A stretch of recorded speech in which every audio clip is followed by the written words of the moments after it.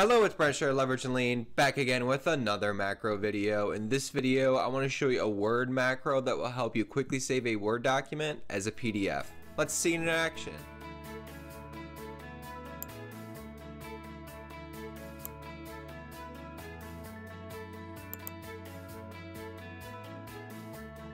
Alright, let me navigate to Word to show you this new Word macro quick PDF. You can see in this Word document I have just a bit of text, but what I want to show you is this new macro quick PDF.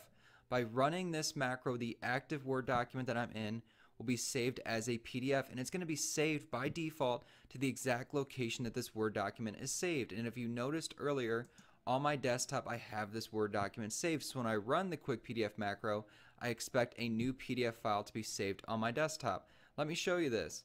Just by running quick PDF, in one click, I get a new PDF file and I get a nice message box saying where it's been saved on my desktop. So I can show you, just by showing my desktop again, I have a new PDF file. So this macro is absolutely great because there's no potential to make a mistake.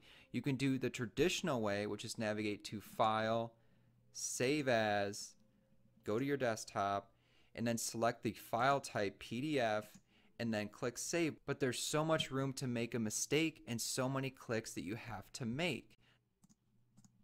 That is why I love the quick PDF macro, because it mistake proofs this process and ensures a consistent result each and every time. And keep in mind, those that move information the best on their computer win. I absolutely want to know what you think of this macro. Leave some comments below. Stay awesome.